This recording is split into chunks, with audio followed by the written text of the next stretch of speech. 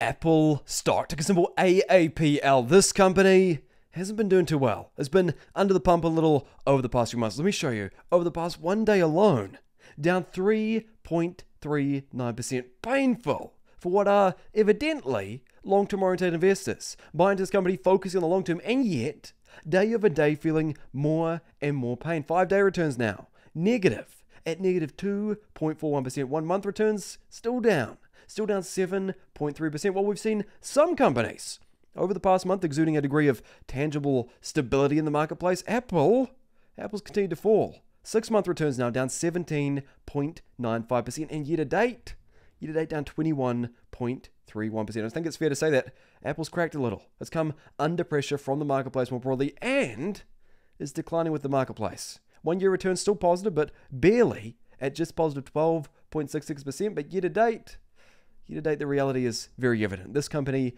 is under pressure, getting punished by this marketplace. So naturally, when you see such a high quality company, Apple, a company we all know to be of an extraordinary high degree of underlying stability and profitability, the question naturally becomes, is there a buying opportunity present? Is there a chance to increase our stake within this company, or should we be waiting? Should the luxury tint of their company actually mean this company is likely to underperform in the event of recession? I've seen a lot of these arguments made. So let's investigate the underlying business. Let's investigate the financial stability, the profitability, and let's come to a conclusion as to whether Apple is a viable investment right now, or is it something we should really be staying away from?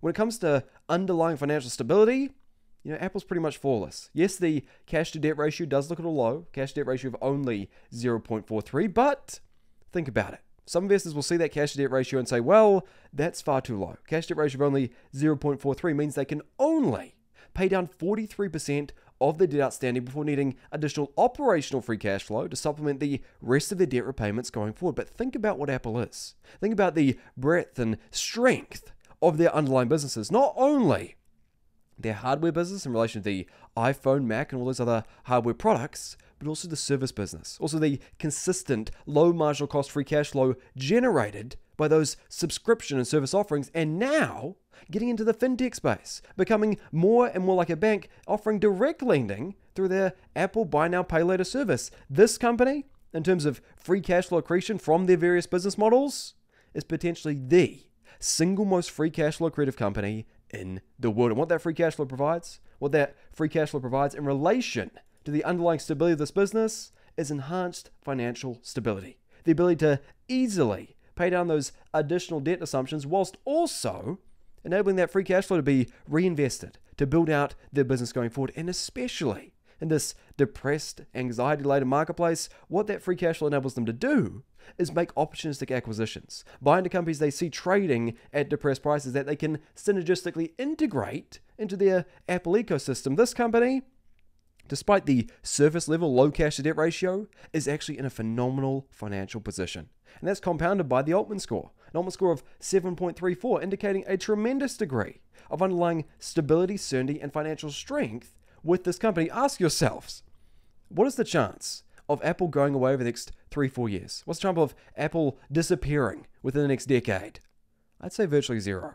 This company is not going away. And in this doubtful marketplace, a marketplace where we continue to see pain and anxiety proliferating around not just Apple, but the market more broadly, the NASDAQ, the S&P, the Dow even, down massively on the year, I believe this is the type of company to own. A company that exudes a tremendous degree of underlying stability and certainty. So, evidently with Apple, there's a massive degree of underlying financial stability. But what about profitability? What about the underlying profitability of this company? We know it's a hardware company. We know it produces hardware, tangible products, the iPhone, the Macs. Usually, operating within the hardware space, there's usually lower profitability. We're talking net margins of 10, 15%, and yet, look what Apple's doing. Net margins of 26.41%, almost doubling the higher end of what a hardware company would normally be achieving. This is not only indicative of the tremendous pricing power evident on their hardware products, but also the integration of their service businesses, also the integration of their subscription and financial service offering businesses. Those businesses accrete to free cash flow. They accrete to low marginal cost earnings and thus higher net margins for the company. Net margins which, by the way, are almost at their historical high ever for the company. just about 0.26% off the historical high in terms of net margins. Also on an industry basis, it's simply outstanding. Better than 96.12% of all other companies within the hardware space. Operating margins, a similar narrative at 30.93%. Again, industry basis, simply outstanding. And gross margins are the same story. Historically, very, very high for the company on an industry basis, simply outstanding. Are you beginning to see a trend?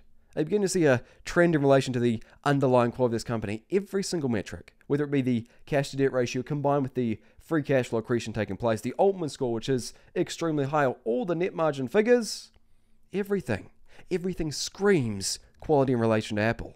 That's the reality with this company. There's a reason that this is one of, if not the single most valuable company in the world, a market cap of $2.39 trillion. You don't get there by chance. You don't get there by luck. You get there by being one of the single highest quality companies in the world. And you may say, well, evidently, Lockie, it's a strong underlying business. There's a lot of profitability, there's a lot of financial stability. But what about the management? What about the people actually running the company? Is Tim Cook really as good a capital allocator as some people seem to think? Well, let me show you this number. Again, if I was evaluating a $100 billion company, so a company that's like about the 20th of the size of Apple, a company that size, and they have returns on equity of, let's say, 15%, I'd be satisfied. I'd say returns on equity of 15% for a company a 20th the size of Apple would be absolutely fine. But what do you think Apple's producing? Let me show you. Apple is producing, and brace yourself, returns on equity of 151.74%. 10x what the other company will be doing at a $100 billion level, a 20th of the size of Apple. That's the true measure of the power, the success, the quality of the management within Apple at present. Those returns on equity, yes, they are slightly influenced by the leverage being employed by the company, but by and large, that's simply outstanding. It's simply extraordinary. With that higher returns on equity, despite the struggles this company has supposedly been facing, despite the size of the company, it's simply outrageous. And returns on assets are the same story. For a hardware company, you'd be expecting returns on assets around 10 to 15% at the high end, and yet this company is achieving returns on assets of 29.13% historically. And on an industry basis, some of the single greatest returns on assets they have ever achieved. That's the reality of Apple. Not only a profitable company, not only a financially strong company, but also an exceptionally well-run business. So, after these declines, which are evidently indicative of fear in the marketplace rather than any degradation to the underlying quality of the company, let's investigate. Let's break it down. Let's have a look at the current valuation based upon the PE ratio and the forward PE ratio, and let's think about, is the company fairly valued, overvalued, or is there an undervaluation opportunity present? Let's break it down. When we investigate it, yes, the PE ratios don't look too low. PE ratio of only 24.02 and 23.31. So fairly moderate PEs, neither a high degree of growth priced in nor an extremely low degree of growth priced in. Just pricing in modest growth for the company. But when you look at the tangible growth rates taking place over the past 3 to 5 years, you see something pretty extraordinary. Massive, massive growth taking place. A consistent 3-year earnings per share growth rate of 23.5%, 3-year free cash flow growth rate of 19.8%, and 3-year EBITDA growth rate of 18.8%. That's all compounded together by a revenue growth rate of 17.8%. So massive, massive growth taking place across all the earnings segments. So, yes, the PE ratios here aren't too low, but relative to the growth taking place, there may in fact be a significant degree of undervaluation present. Let me show you. If we break it down in more detail, if we have a look at the tangible earnings and the tangible free cash flow over the past decade or so, you get an even more compelling case. You can see over the past decade, growth has been rapidly accelerating for this company. 10-year growth rate of 14.7%, a 5-year growth rate of 18.8%, and a 1-year growth rate alone of 38.1%. Massive growth taking place. Consistent growth taking place for this equity. Very, very impressive, accelerating over time. So, let's think about it.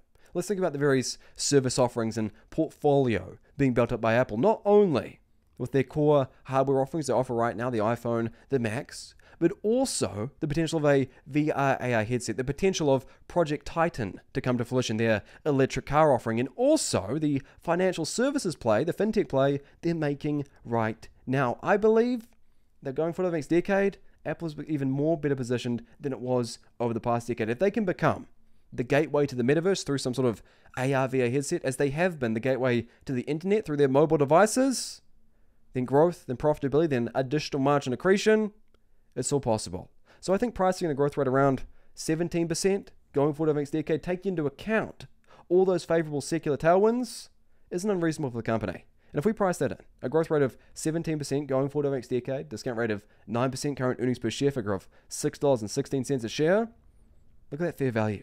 Fair value of $190.32. A margin of safety of 24.53%. That's the reality of this company. Massive degree of undervaluation present when you price it out in a rational and logical manner, taking into account all the secular tailwinds propelling the company going forward. So, despite the pain, despite the declines in this equity over the past few months, despite the continued pain being felt by Apple shareholders consistently, month over month, week over week, day over day, the reality is this company is unchanged. It's still of an extremely high quality, still an extremely appealing long-term buy. So, of course, conduct your own research first. Look into the business before you make any moves. But if you enjoyed this video, if you learned something more about my current thoughts on Apple relative to the market more broadly and the various business segments in which they're venturing into, then please drop us a like down below, hit subscribe if you haven't already. If there's a company or a topic you want me to talk about in the next video, then please just comment down below. Would love to hear your thoughts. But until then, thank you. I'll see you in the next one.